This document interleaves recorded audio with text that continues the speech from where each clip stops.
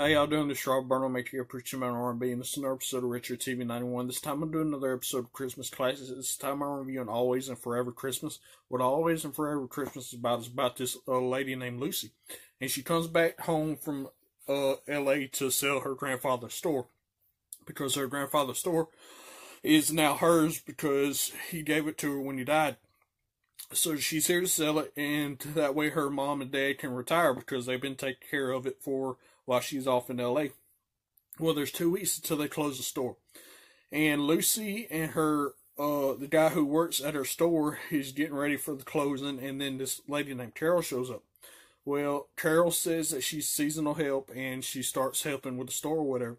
And Lucy meets this guy that lives in the town, and they start hitting it off or whatever. And they help each other throughout these 2 weeks, and they go to the town ball or whatever, and they host it because her grandfather's store hosts this ball every year. And what happens is they do this Christmas ornament raffle or whatever, and if you get the certain ornament, you win a prize. Well, at the end of the raffle, her employee and the lady that he likes gets the same number, and they both win a dinner and they start dating. And the reason that they got the same number is because the store's magical, and Lucy has inherited the magic from her grandfather. And if she pays attention, she knows what the perfect gift for anybody who comes in the store is. And she's starting to believe in this magic.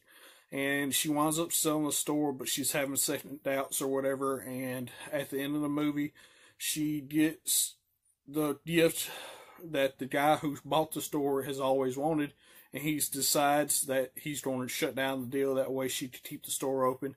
And she winds up dating this guy that she met or whatever.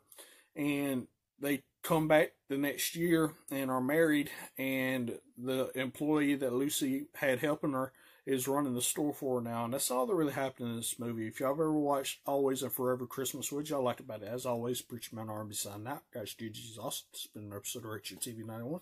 See y'all next time.